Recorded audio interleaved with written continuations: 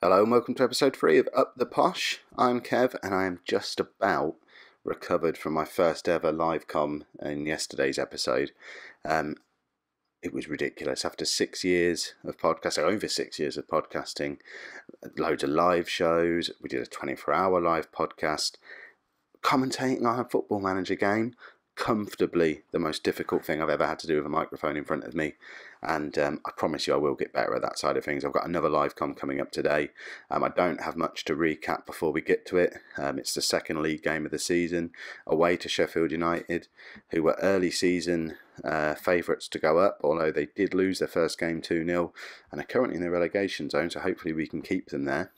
I do want to quickly just look at the Capital One Cup game that I played in midweek. We were away to Dagenham and Redbridge, so obviously weaker opposition. I weakened the team slightly as well. I kept Ben Alnwick in goal. I was tempted to bring Gazaniga in and give him a game, but in the end wanted to make Alnwick captain just because there wasn't really anyone else after I dropped Zakwani, or rested Zakwani, who was experienced or old enough to take the captain's armband, so Alnwick stayed in goal. I brought Smith and Chickson in as cover at the fullbacks because I don't want to risk either of my two first choice fullbacks. And as I mentioned before, rested Gabby Zakwani and brought Alex Davey in for his first game. In midfield, I just dropped Anderson and brought Doyle in, just to give Doyle a try and try and rest Anderson's young legs. John Taylor dropped down to the bench and Marcus Maddison came in on the right hand side and got 3 assists. Beautyman came in for Washington, and I also chose to rest Lee Angol and gave Kieran Sadlier a first start, or first appearance for the club. And we started really well. Harry Beautyman got a penalty after 2 minutes. Sadlier then scored after 8. And then it all sort of quietened down. Sadlier picked up a bit of a knock, and at half time I had to bring Joe Gormley on for Sadlier to play up front, even though I've been trying to retrain him as a left winger. And any real life Posh fans out there, I just want to show you Gormley's goal that he scored 4 minutes into his debut. How different would Joe Gormley's Peterborough United career have turned out if this had happened to him 4 minutes into his real life debut? Because if we look at this goal, this is exactly what this lad needed. It's a shame it's not giving us the 3D replay actually, but basically you can see on there it's just sort of, he's kicked it one way across the goal and it's hit a defender and spooned back across the other side. It's a shame I can't put a slow motion on there. I could run it again, but I'm sure you're not that interested. But yeah, it would have, it's exactly what the lad needs in real life. And then it just all got a bit silly from then on. John Taylor came on and picked up his second goal in 2 games. Harry Beautyman got another one. We did concede one a little bit late on, which was a little bit disappointing, but I'm happy that everyone got a bit of a run out. I've pretty much played everyone I intend to play at any point throughout the season now. Injuries barring, of course, apart from Gazaniga, who will get a game at some point. And we've actually drawn Everton in the next round of the Capital One Cup now, so it changes my plans slightly for what the next episode would be, because I was planning on playing offline all the way through to the Millwall game at home for a live com, but I think what I'll probably do now is live com the Everton game and then probably still do the Millwall one as well. That might be 1 episode or 2, we'll see how that pans out, but we'll have a couple of league games after the Sheffield United game, and then I've got to show Everton. And then we'll see where we go from there. But let's get into today's game. I've waffled enough already. So we're away to Sheffield United. I need to obviously bring my first team players back in again, because we've still got our Capital One team on the go. So I need, where are we? I want Stephen Darby back in at right back and Cozzy and Clay back in at left back. Oh no, Cozzy's away on international duty. Why didn't I plan for that? See, this is why we needed a decent reserve in Adam Chickson. It's a bit of a shame he's having to play in such a big game, but I'm glad I gave him a run out in midweek now. We need to bring Gabby Zakwani back in as well, unless he's on international duty. No, he's still around. I'm actually going to bring him in for Brisley purely because there's just not much between Brisley and Davey, and Davey's just slightly fitter after Brisley's played 2 games. Well, this would be his 3rd game in a week, so we'll drop Brisley down to the bench. Gardner and Doyle. Do I bring Anderson in? I want to, really. He's fitter. I'm not sure. I'm almost tempted to bring him in for Gardner. I think I will bring him in for Gardner for this game, just because Doyle offers that little bit more defensively. Gardner hasn't been particularly effective in those first 2 games, so we'll try Anderson and Doyle together as a third different midfield combination in 3 games. I'm going to bring Taylor back in just because he's got 2 goals in 2 games. We can't not play him. Bring Connor Washington back in as well, even though Harry Buterman got 2 goals in the last game. We'll leave Forrester there for now, although Maddison is really pushing for a starting place after his 3 assists in midweek. And then we'll bring Angol back in up front. I'm just going to clear that bench because it's all getting a bit confused down there, and ask my assistant manager to pick my bench for me because I'm lazy. And we will start this match off. So, here we go. Sheffield United are favourites, obviously. We're away to them. They're favourites to go up. They should batter us, really.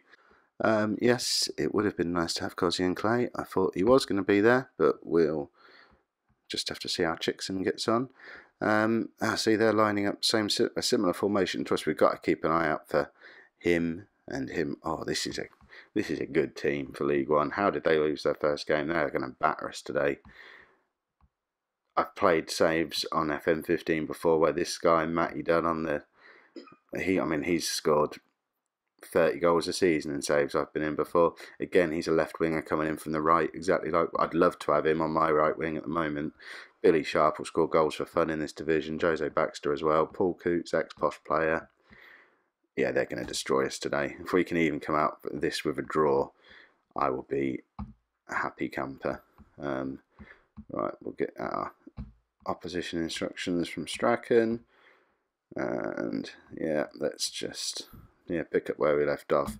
We'll be happy scraping a draw. We'll be happy not being embarrassed in this game. So let's see how we get on. I'm still not happy with Taylor being out on that. I need to get him on the left-hand side, I think. That's where he got his goal from against Dagenham and Redbridge in midweek, coming in off that left wing and hitting it right-footed. Exactly like Matty Dunn is probably going to do for Sheffield United in a minute. And hopefully how Forrester's about to do now. Oh, see, it was a tight angle for him. That was the disadvantage of him being right-footed. If that was the sort of thing where ideally you'd want to put it across the goal on your left foot, but what can we do? Can't get many naturally 2-footed players in League One, unfortunately.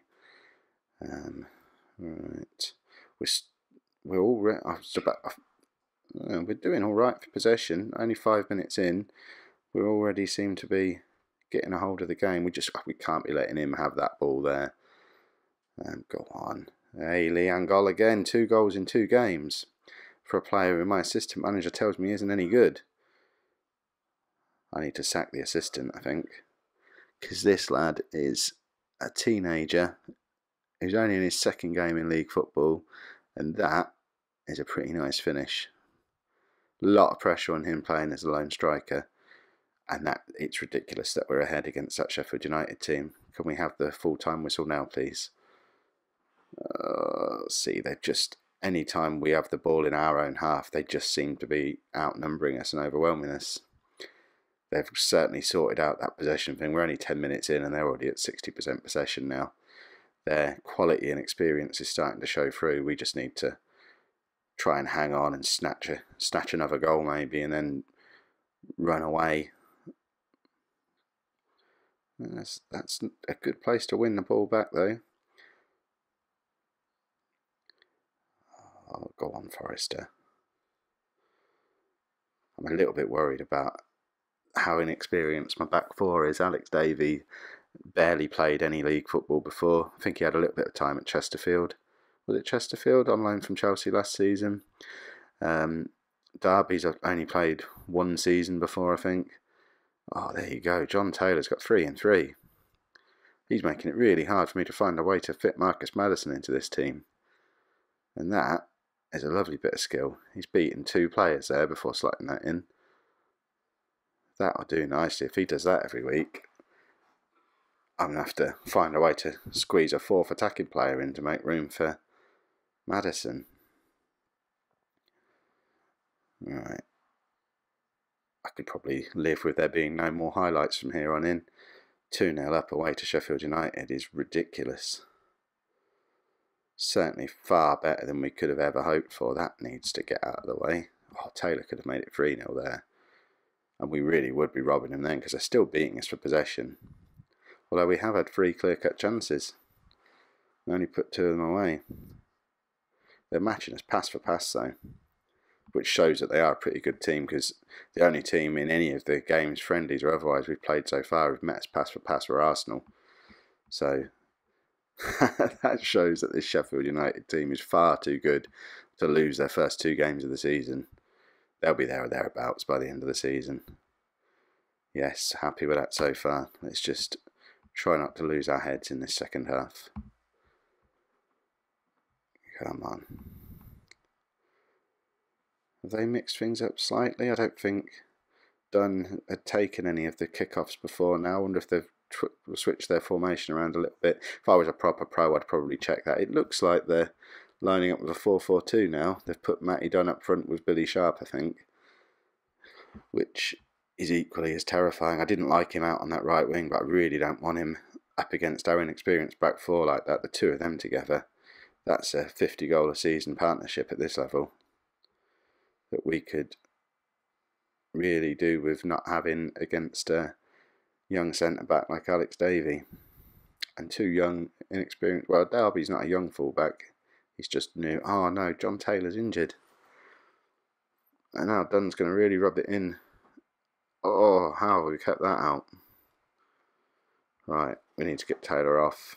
Oh, see, that's the sort of thing that can ruin a good start to a season, losing him. This guy's been the star man so far. Although, at least it's the one position where we've got some strength in depth in a ready-made replacement, because Marcus Maddison, with his 3 assists in midweek, should hopefully be able to just slot in and pick up where Taylor's left off. But I hope Taylor's not going to be out for any length of time, because he's where the goals are coming from at the moment. Everything's coming through him, and he's scoring a lot. Right, well, there's 20 minutes to go. Need to be thinking about another sub really, but I think I might bring off one of, I'm not sure, either Anderson or Doyle. They're both on a yellow card, and they're both struggling a little bit. I think it needs to be, have I got 2? I've only got 1 midfielder to bring on. I guess we go with fitness. They're both on 6.7. Experience tells me to bring Anderson off, but then Doyle's struggling more than Anderson is, so let's switch Anderson over to the defensive side and put Gardner over there, and then we'll leave it as that, because we don't want to be down to 10 men against Sheffield United. I'll save that last sub for the last 5 minutes or so, which hopefully will fly by with no more highlights. It's all Sheffield United now.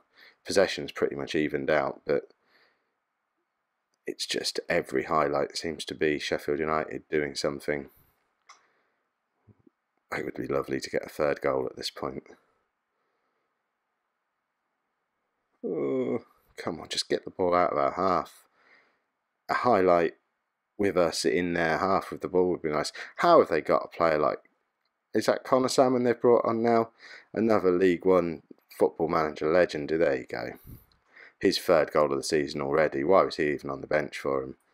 We are in trouble now. 20 minutes still to go. And it's been all Sheffield United, and now they've got another top quality League One striker on. They've got too much money and too many good players. We just need to try and see this out now. Into the last 10 minutes or so, it feels like it might be time to make a substitution. I think I'm going to bring Michael Smith on at left back maybe. He's capable of playing there, and Adam Chickson seems to be struggling a little bit. If I'd have known he was going to be playing today, I wouldn't have kept him on for the full match against Dagenham. So we'll stick Smith on just for some fresh legs at left back, because we don't need someone who's tired in an already inexperienced back four. It's not ideal to have the right back out there on the left hand side, but it's better than an exhausted youngster, I guess. And now we really just do need to hold on. Just keep the ball in their half. Oh, Connor Washington. That'll do nicely. That's his 2nd of the season. That's put us top of the league. If we can just hold on for these last 5 minutes or so. That is a lovely little finish, and that's the advantage of having that second striker withdrawn into the attacking midfielder role because no one was picking him up. He's just hovering around between the penalty spot and the edge of the penalty area, and no one's picking him up at all, and that was just set up beautifully for him. Right. I don't like the fact we're still getting so many highlights. I want the game to be over now, because there's no way we're going to score again. The only thing that's going to happen now is they're going to score. We're dead on our feet. Oh, and that's insane. Leon goal again. This is a good start to the season. This was not expected, and this is a teenager and his second game in the football league, or his third goal in 2 games, and he's just rounded a keeper away from home at Sheffield United. This is not how every one of my videos is going to be. Do not expect performances like this every game, and that's 5-1. This is getting silly now, because the really silly thing is Sheffield United have still had more of the possession. Yeah, we've created a lot of chances, but we haven't looked like a 5 goals away from home team, but that's what we've ended up doing, and this is silly now. I might have to live com every match if this is what it does. This has been, what, 12 goals in our first 3 games, and I was worried about needing a striker. Perhaps promotion isn't going to be as ridiculous as I initially thought it would be. So there we go. Top of the league. 2 games in. I'm going to play the next few games offline. I'll be back tomorrow with that Everton Capital One Cup now, is it called? Where you'll finally see us get stuffed, because we're not going to beat Everton. And then we'll pick things up from there. With that Millwall game will be the next live com game after Everton, which is already looking like a bit of a top of the table clash. So yeah, keep your likes and comments coming in. They're very much appreciated, and obviously if you're enjoying what I'm doing, a subscribe would be very much appreciated. Cheers.